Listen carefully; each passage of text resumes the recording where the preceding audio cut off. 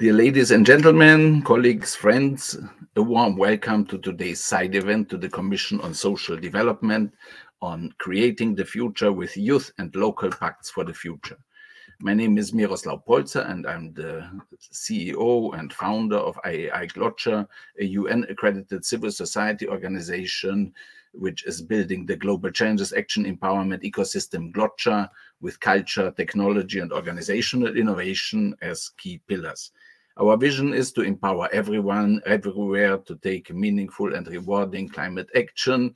And we believe that this year's Summit of the Future is really a very unique opportunity to modernize the UN system, to update the operation system of the UN system in a way that it can integrate also non-state actors and subnational governments and their resources in global goals implementation.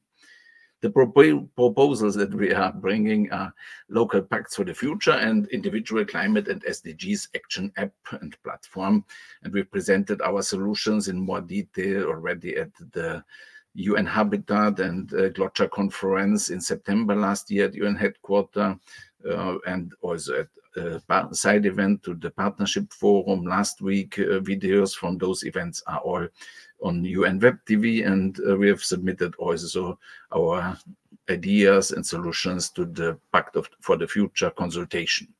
So what is the idea of the Pact for the Future? It is about making the UN system and global goals implementation relevant for the people on the street, that they really have the feeling that the work of the UN is helping them to address the challenges in their neighborhoods. And so how does it work? Citizens identify, localize, and specify challenges in their neighborhoods. And then this is put into an information system. There's a built knowledge base about what the challenge is, how it relates to SDGs, and what action can be taken, what impact can be achieved. And this is a collaborative data collection and citizen science effort enabled with the platform that we are developing with a consortium of digital solution providers. And then, based on this knowledge about a challenge, there is the step of creating a community of those who are affected by the challenge, or those who have resources that want to contribute to the solution of the challenge. And then in the next step, there is the individual pledges of members of the community are combined in give and get relations. And this is then the Local Pact for the Future. Next step is then that people take actions, documentation, verification, certification, and attributions of action and impact is necessary. And so we have an actionable pact where people on the ground are engaged. This is then combined also with web technology enabled resource mobilization innovation. We have digital art for climate as an initiative, but also digital stamps. Here a photo from a workshop at the COP28 Digital Innovation Pavilion with the UAE Post Authority. There is a link that we can share later. And gamification is a key element also of these local pacts, and micro-social entrepreneurship, business model innovation.